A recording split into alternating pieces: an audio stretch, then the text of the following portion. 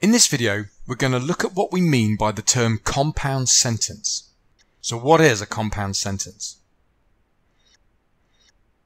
Let's start by looking at two sentences, one of which is a compound sentence, one of which isn't.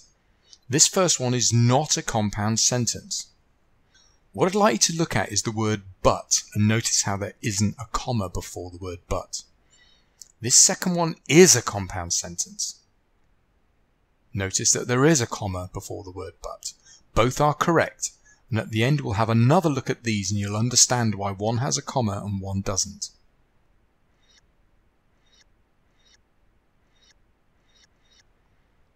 Compound sentence has at least two independent clauses. Now, an independent clause is one that can stand alone as a sentence.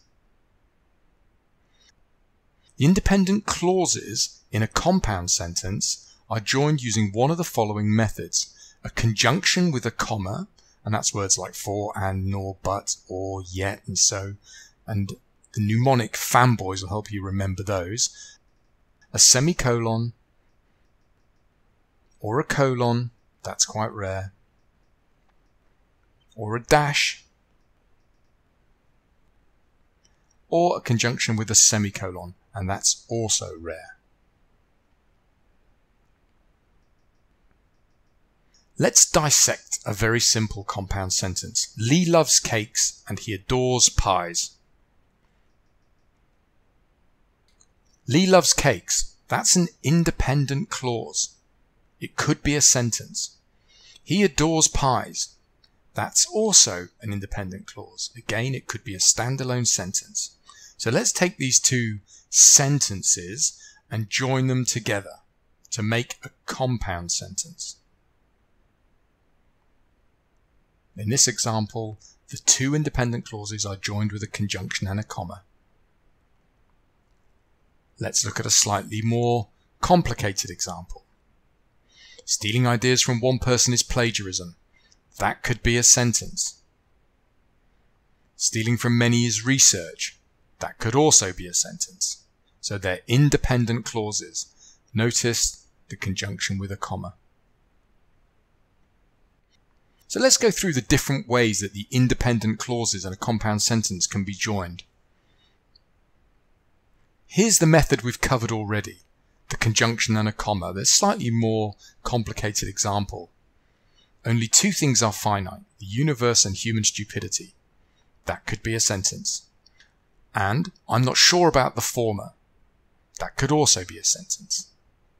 So what we have there is a compound sentence, the independent clauses of which are joined with a conjunction and a comma.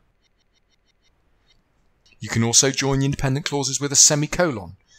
Cannibals don't eat clowns, they taste funny. We've got a lesson on when to use semicolons. You can also use a colon. There's one good thing about egotists, they don't talk about other people. Again, both halves of this could be standalone sentences.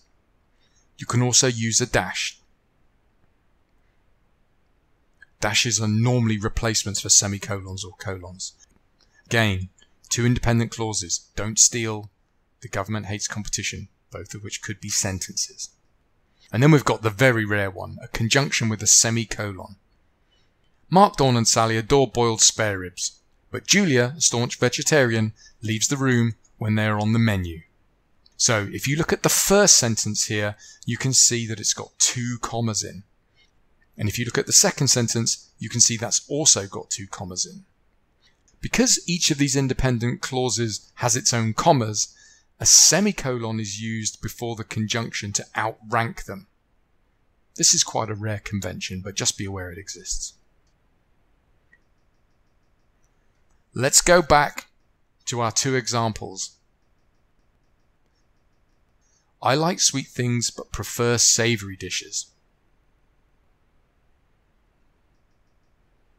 I like sweet things, but I prefer savory dishes. So if you look at the second one, you can see that it's made up of two independent clauses. I like sweet things. I prefer savory dishes. Both of those could be standalone sentences. That's why the conjunction has a comma before it. But if you look at the top one, Prefer savoury dishes is not a standalone sentence.